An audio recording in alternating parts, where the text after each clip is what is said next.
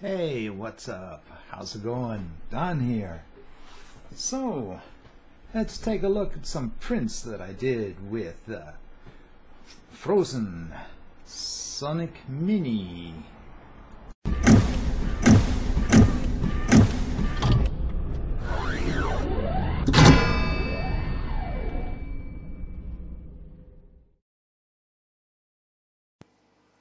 So, how's it going, guys? Don here. Well, man, that printer's been running non-stop for a couple of days now. And, everything's okay, I must say. Did have a couple of surprises, but, well, let's talk about that. But first off, on the USB stick, there were two files on there. Ring with 0.3 and ring with 0.5 layer height. 0.05, 0.03, of course. Yeah. But I printed both of them, and here they are.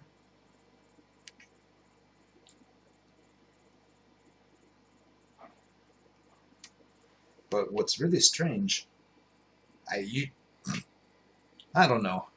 I mean, even if I put on my reading glasses and use a magnifying glass, I'm not going to be able to see the difference, because both of them look really good.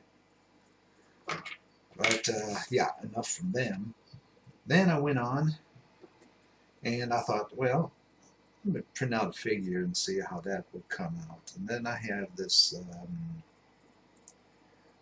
spell-speaking elf.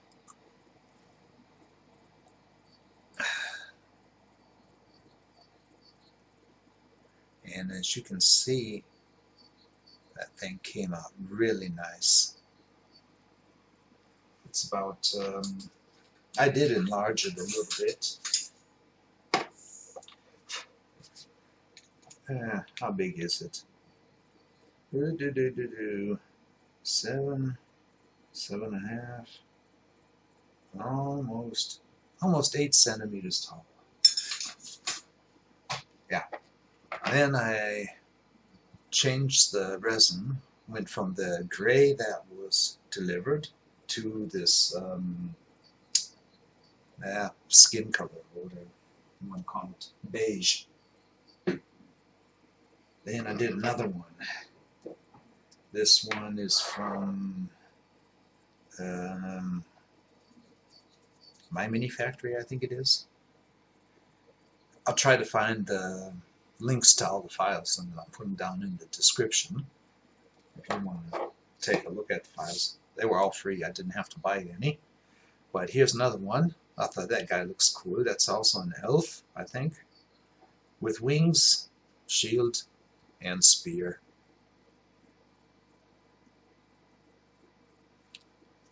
I mean, that guy looks cool. And what I do see, one second. Oh yes. I forgot to take off that support.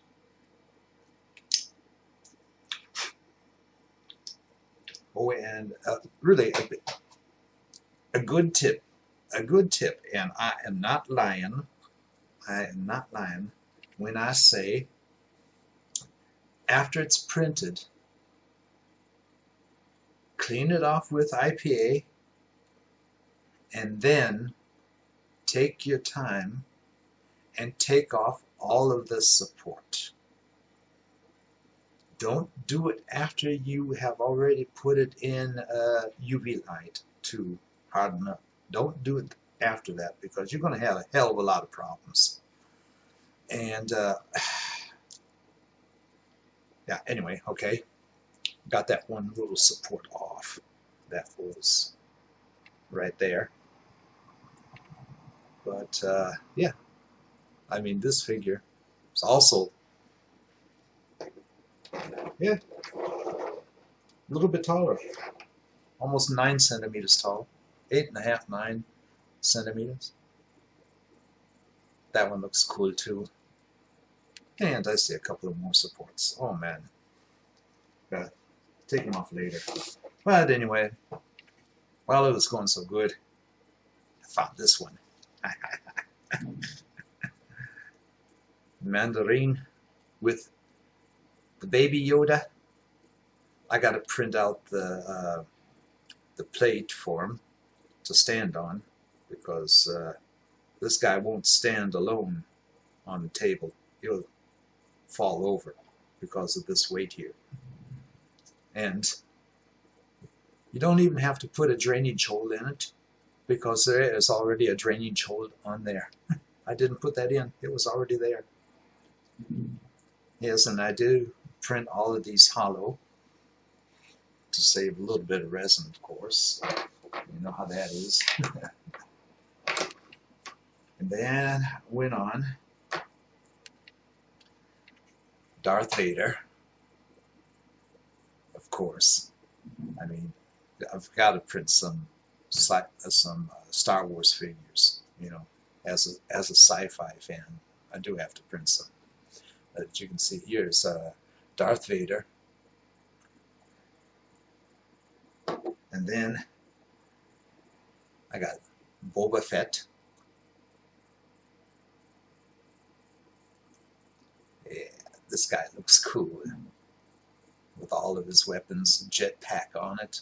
It's all printed in one. There was a lot of support on there. I used the fine support. That's one thing you also have to be very careful with, is which support do you use. You have a fine, a middle, and then a strong one. They're all set up in Cheetah Box when you install it, and then you install the drivers for the Phrozen Sonic Mini. You have a 0.3 and a 0.03 and a 0.05 profiles that you can install. Only thing I did is just edit mine a little bit, mainly having to do with infill and so that use as little as possible for the resin. I mean, you stop to think about the resin costs. Oh, 30, 32, 34, 35 euros for a half a liter of resin. That is not good at all. I mean, they've been talking a long time now for getting the prices down to where you could say a liter of resin does not cost more than 1 kilo of filament. Whereby, if that is going to work out correctly, 1 liter of resin, can you get as many prints out as you would with 1 kilo of filament? I would like to make that test. I would like to make that test, just to see if that is possible. But now, first off, I don't have the money to where I could start doing such a test, unless, of course, one of the resin and filament suppliers is thinking, I'd like to see that, and then sends me, what's needed to do it. But until the meantime, yeah. Then, of course, I printed out the Eiffel Tower. Now, this was really interesting, I must say. and I'm pretty sure that the camera is not going to get it. But maybe it does. Wait a minute, I need something to point with. Now, you see this right here? I hope. See that right there? There are really hair fine strings coming down for the railing on all four sides. I mean, when I look through there, I can see this. They're thinner than a hair. They are thinner than a hair. I mean, that's really amazing. But what's really funny is when I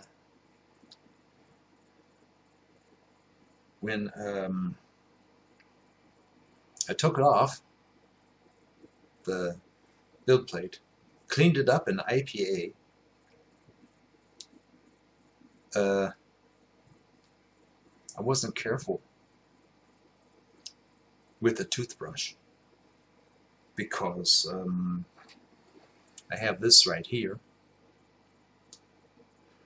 and this is supposed to be the outer railing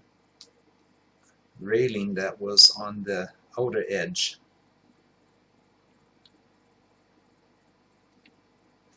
But for some reason I do not even see any type of pins or pulls, whatever you want to call it, coming up, you know, where that railing is supposed to be attached to. I don't know what was going on there.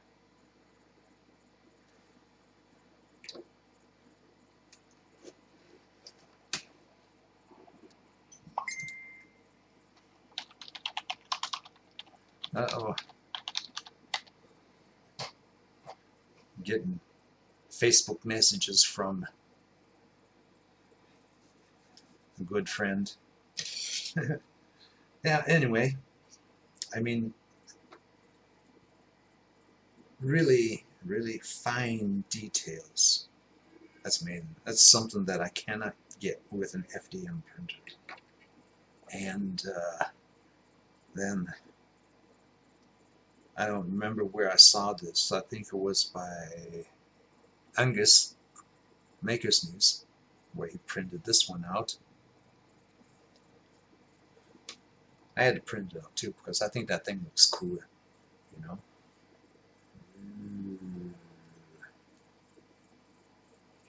I had to print this one out.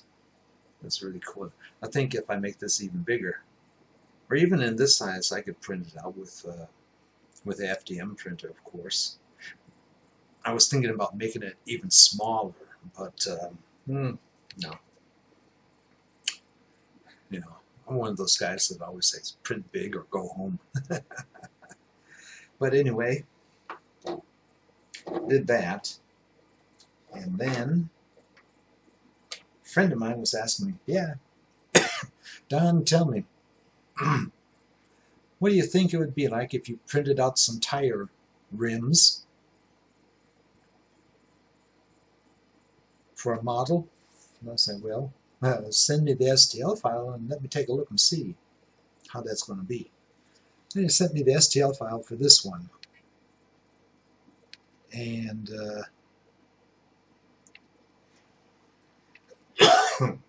excuse me. Oh, sorry, man. Chronic bronchitis, you know. I'm not sure exactly what's called in English, but yeah, bronchial problems. 5 centimeters in diameter, yeah, and 2.8 in the width. Oh, and here you can see the reason why I said make sure you take off the support before you harden your object. Take a look here. You might be able to see some scratches here in this middle part here, where it's light and dark. Yeah. That's where I forgot to take off some support, and that support was almost welded into the object because it was, I don't know, really close to the wall.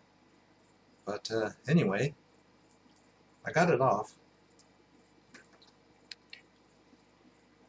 See another one that I have to take off.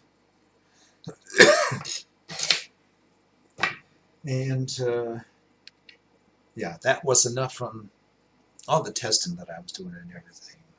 But 1 second, let me get something here. I almost forgot to mention this. Oh man, the main reason why I needed a resin printer, the main reason why is of course for this model here. Now take a look. Printed yesterday. This one, these two cannons, this cannon up here, this little antenna here. I mean, that thing is little. And, oh, yeah, wait a minute. Let me take a look.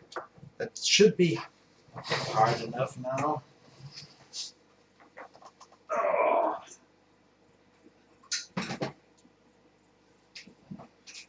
Let me show you guys something else.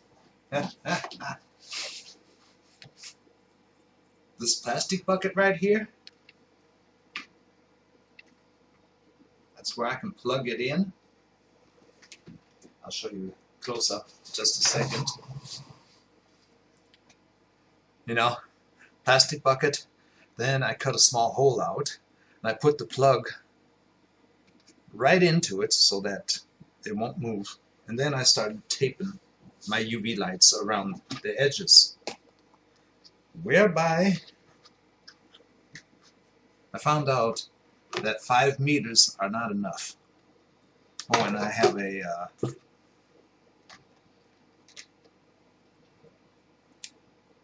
grill that I can put on the bottom. It holds it up a little bit higher so that there's almost 2 rings of LED lights below, so that something like this can get light from underneath. This has been in there for a couple of hours now, so that should be more than enough. And yeah, there we go. There's the cannon on the back of it. Now these square areas that you see right here, there are a lot of them. I think it's somewhere around 23, 24, 25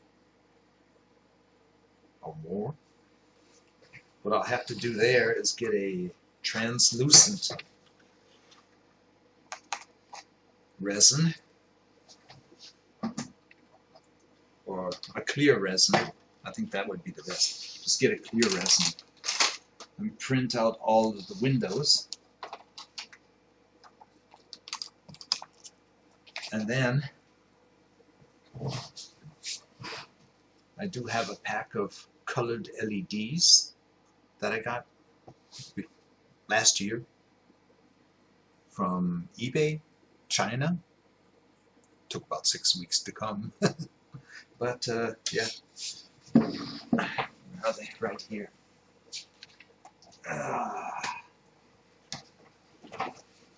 There they are. Got those in January. There are 3 and 5 millimeter, whereby I think I'm going to need a lot of the 3 millimeters for that one, you know, and then print all the windows. The windows are like a box with a wall and open on the back side so that you can put some LEDs in there. That was really thoughtful. Now the only thing I have to do now is just print the rest of the cannons. Whoa, man. I mean, that's going to be fun. That's really going to be fun. Because let me see here. You need to print 20 pieces of a spotlight that will be glued around on that model, and then another cannon, Top Gun. You need to print 22 pieces. Oh man. Yeah. And then for the window there is W1, W2, W4, 5, 6, 7, 8, 9, 10, 11, 12, 13, 14, 15. Right and left. Okay, I'm talking about over 30 windows that have to be printed out. And he also says LED, for each window you can apply LEDs. Sonics. Link to this model if you want to print one out. I'll be more than happy to put a link down in the description for this Ausmertzer battleship, because that's really one hell of a model, I must say. I love that thing. And the first part of it, you know, printing it with FDM, that was easy, you know, printing all the big parts and putting it together. Even the feet were printed.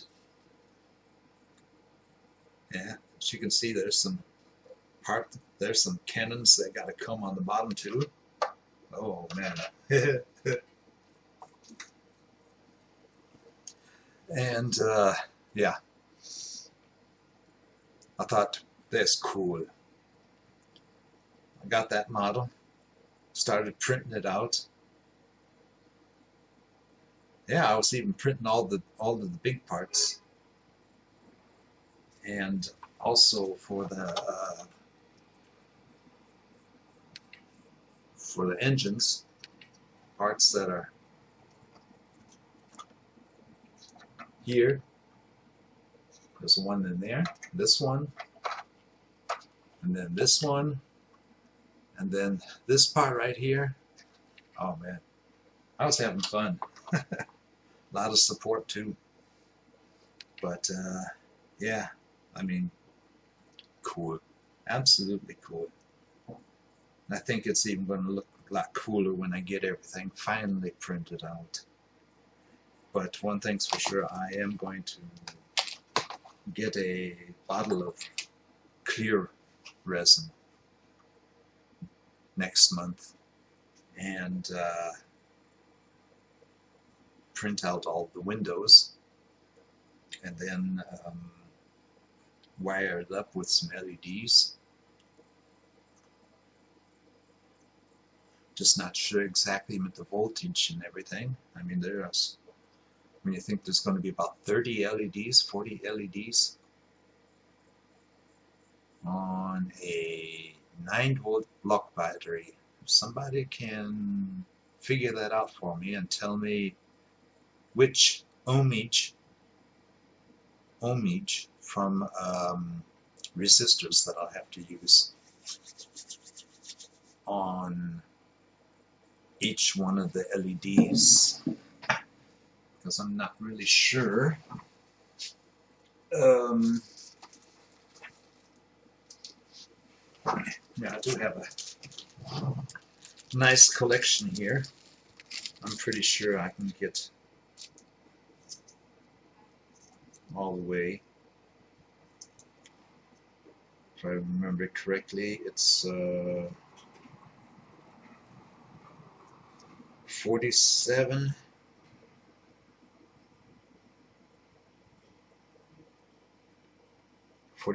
ohm, 10K, 1K, 470 ohm, 100 ohm, 6K, 8. Okay. 47K. I don't know. 68K. 220. What's this one? 470. That's a 47. Yeah. I got a wide range of resistors here, so I'm pretty sure I can get that job done.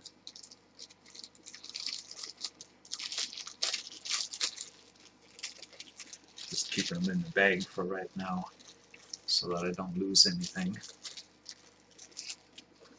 with the resistors, because this is a special package. And I'm sure with a little bit of help I can get that job done. Somebody can make a comment down in the description which ohmage I will need by 35, yeah, somewhere around 35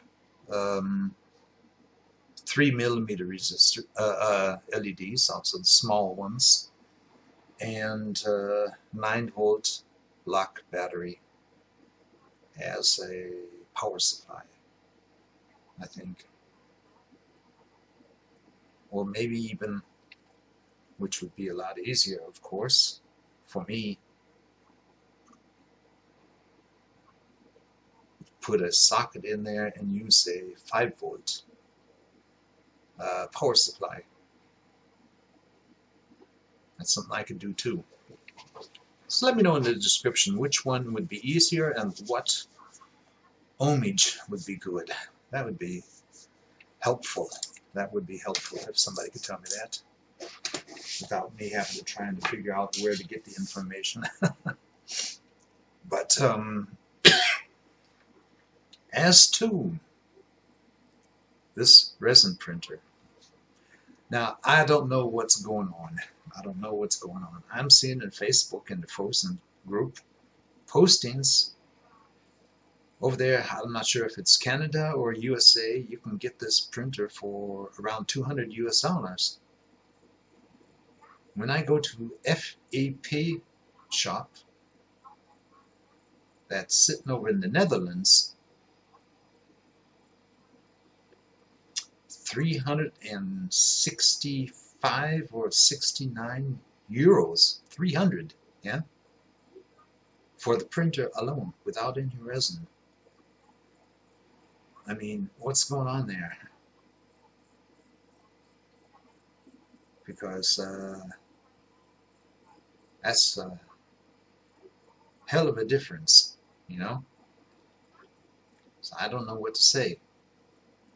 But is this printer good? Hell yeah. Is it fast? Oh yes. I mean, with its support and then 3 rings, okay, we all know it doesn't make any difference if you print 1 or if you print 3, yeah, or 6 or 9 or 12, yeah, doesn't make any difference with the DLP. But it only took 2 hours to print one. And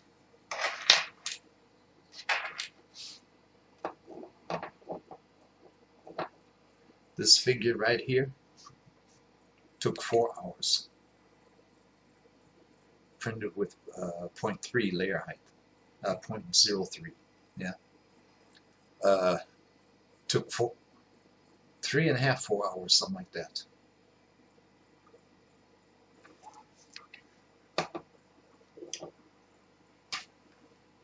I am your father. Yeah, yeah. That guy took 4 hours. It's also 0.3 layer height, because I wanted to see how much detail I can get out from one of these figures when it's so small. And Boba Fett, that guy took 4.5 hours.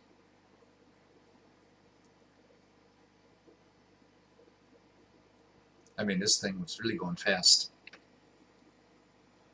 Of course, that's how it is when you're using a monochrome screen and it's only black or white, you know. But yeah, I mean, figures are absolutely cool.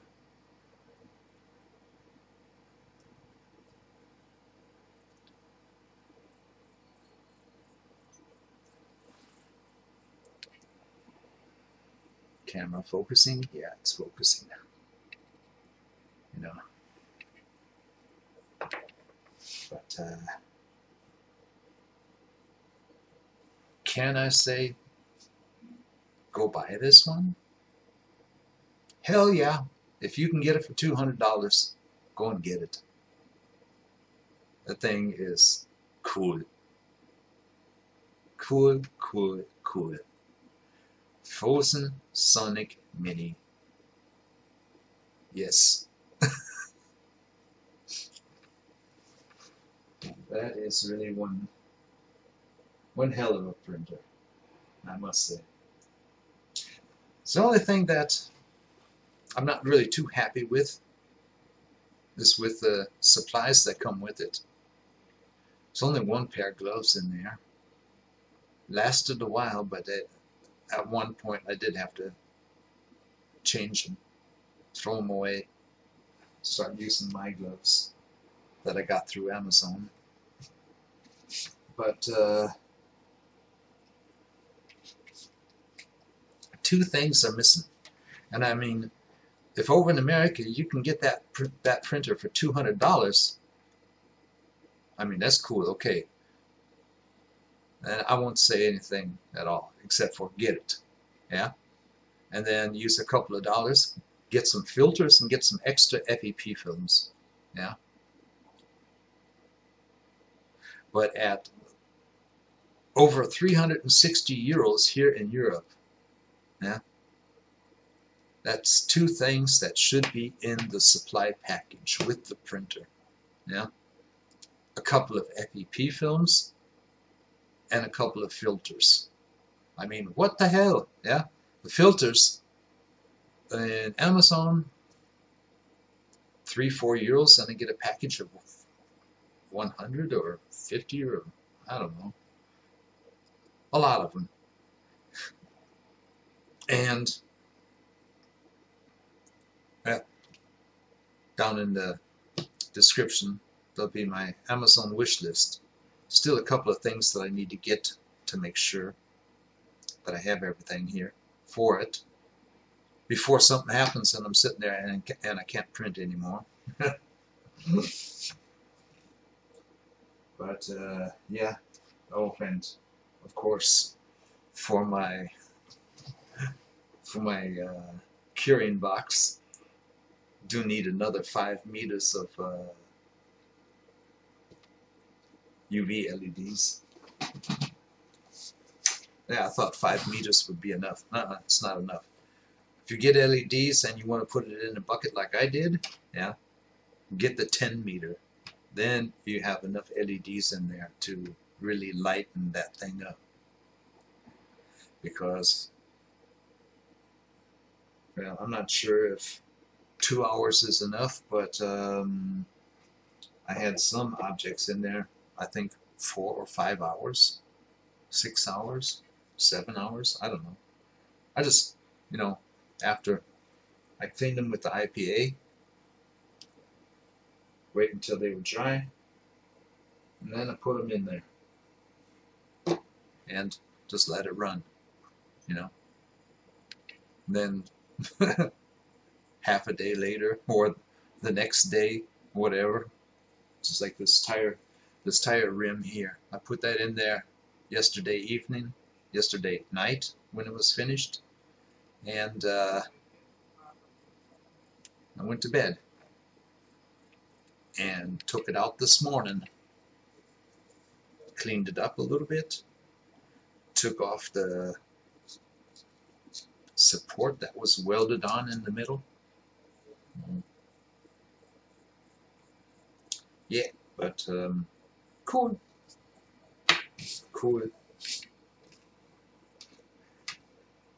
Anyway, I do think that is enough for now. As always, y'all take care. Happy printing. Check out the links down in the description for the one or the other.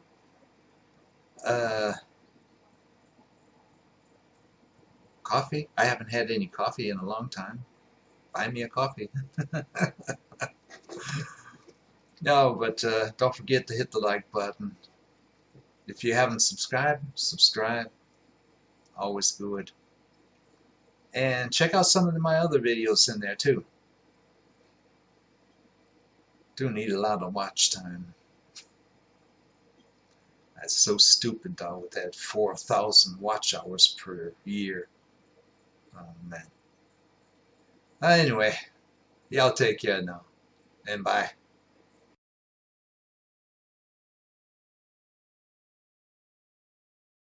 And yeah, taken. Okay. So this is the fourth print. And as you can see, it does look a little bit strange. I mean, when I started it, everything was going good. No strange sounds or nothing. It was printing for about half an hour or so. And I thought, okay, it's going to take about another 7 hours. Went to bed, got up this morning, and this was hanging in bed, on the bed. And as you can see, well, there's the part of the base that should be down here, and then there should be some legs and part of his body.